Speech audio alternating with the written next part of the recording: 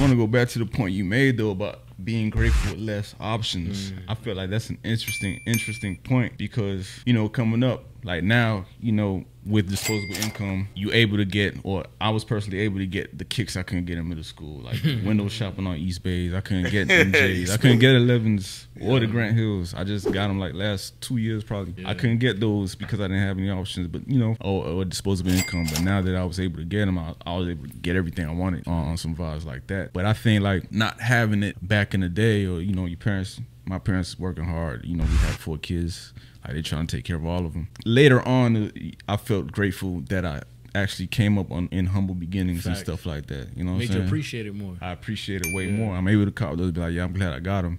I'm glad I got these options now. I feel like, you know, if I was exposed to that maybe at a young age, it wouldn't hold as much value, which could be, you right know, on the dot, man. You know, it maybe could be either or a good or bad thing, but I feel like now that it has more significance now from the lack of back in the day, that I'm able to appreciate a little more now, and I'm able to appreciate not having back then, you know what I'm saying? So